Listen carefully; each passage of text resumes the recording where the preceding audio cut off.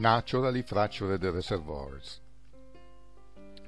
In the following presentation we are going to discuss about the naturally fractured reservoirs. Having spent a lot of time struggling with these very challenging reservoirs, I feel myself as a kind of veteran rather than an expert, and I have the target with this presentation to discuss, or better argue, about naturally fractured reservoirs, to share shortly some ideas and give suggestions to trainees on how to face the study of these reservoirs. Let's start with a short introduction. Despite more than 35 years spent in the oil and gas industry, working as a reservoir geologist in different geological contexts, ranging from Italy to the North Africa, to the Middle East, to the Pre-Caspian basin of Kazakhstan, to the North Sea, and to Venezuela, dealing mainly with very large fractured carbonate reservoirs, I see the characterization of a naturally fractured reservoir as a very intimidating and challenging task. So the expression "to argue" seems to me the most appropriate to describe the different challenging issues we have to face when we undertake the study of a fractured reservoir. Naturally fractured reservoirs contain a significant share of the world's hydrocarbon resources, but they present some of the most daunting challenges the energy industry must cope with. The rock matrix is generally responsible for the storage capacity of these reservoirs, but the existing fractures across a wide range of length scales define the characteristics of the hydraulic connectivity, being their permeability higher than that of the rock matrix.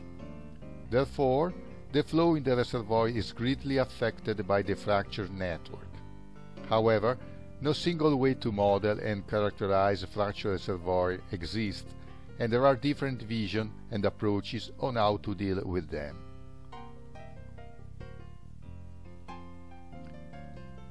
Our ability to predict the reservoir production performance of a fractured reservoir before the field is brought on stream is very often fanciful and visionary. In fact, the granularity of the data generally available makes our knowledge totally inadequate to make both a reliable reconstruction of the fracture network and its characterization. This is because of the intrinsic characteristic of the fracture network that is very discrete and discontinuous, exacerbating the shortage of the available data. Just looking at this horizontal outcrop, we can recognize the presence of different fracture sets. Two sets are perpendicular to each other, 1 and 2, and both are generally closed because affected by the white cement infilling, while the other two fracture sets, one parallel and one oblique to the other two, are open, not cemented events. The former two sets are likely to represent permeability baffles to the flow, while the later two are likely to increase the permeability and anisotropy of the rock matrix. However, the actual characteristics in terms of flow behavior of this rock is defined by the interplay of these different fractures at larger scale. Now, let's envisage to drill and core free wells at a very short distance. We can understand how the data collected from these very close vertical wells can be very different, inadequate, misleading, unable to capture the actual complexity. Considering the rock volume investigated by these vertical wells, we can realize how the data collected are bound to be different, despite the very short distance, and inadequate to have a real picture. In case of the well located in the fracture interspace that exceed the well diameter, and not fractured rock scenarios would be inferred. A pessimistic scenario would be instead inferred by the well just located 1 meter apart and intersecting the cemented fracture sets, or an optimistic scenario by the wells intersecting just the open fracture sets. But the real impact of these fractures on the rock permeability is related to the interplay between these fractures, that is likely controlled at larger scale by the cemented fractures stopping the continuity of the open fractures. So the message is that only after the field production startup and the record of a significant production history, a significant volume of the reservoir will be investigated, and the calibration of the role of the fractures could be performed to tune the initial interpretation that is just an initial guess.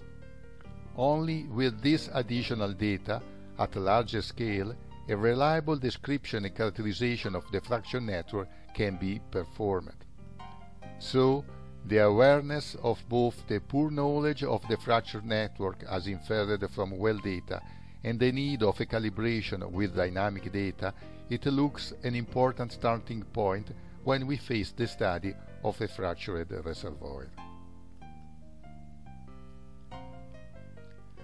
As a matter of fact, this kind of study is very challenging and affected by a level of uncertainty that is by far larger than that faced in the not fractured reservoir.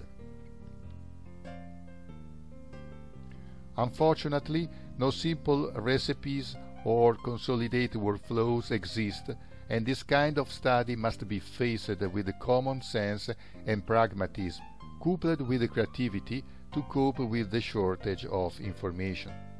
From one side it called for guessing, imagination, and magical creativity, and from the other side it called for practical knowledge, pragmatic attitude, and experience. The presentations can be subdivided in 3 groups.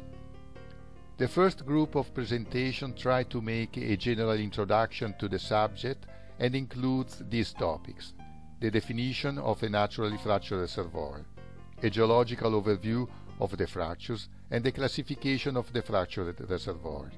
We describe then how a naturally fractured reservoirs can be recognized.